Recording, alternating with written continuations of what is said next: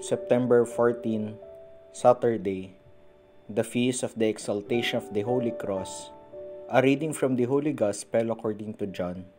Jesus said to Nicodemus, "No one has gone up to heaven except the one who has come down from heaven, the Son of Man. And just as Moses lifted up the serpent in the desert, so must the Son of Man be lifted up, so that everyone who believes in him may have eternal life. For God so loved the world that he gave his only Son, so that everyone who believes in him might not perish, but might have eternal life.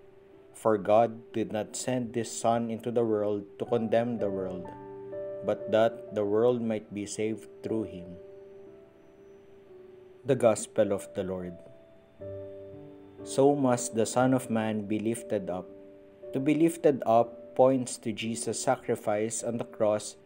To be lifted up points to Jesus' sacrifice on the cross as an offering for the expiation of man's sins and reconciliation with God. It alludes to the incident in the desert where Moses lifted the serpent mounted on the pole, and those who look upon it after they had been beaten were healed.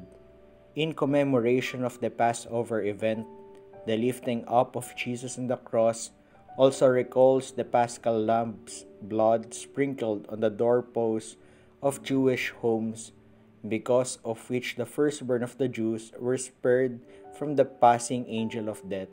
Also reminiscent of the covenant ritual of the lamb's blood offered for the atonement of sins and sharing the life of God. But the real lifting up and exaltation is Jesus Christ's resurrection, when he rose from the dead and brought eternal life to all of humanity.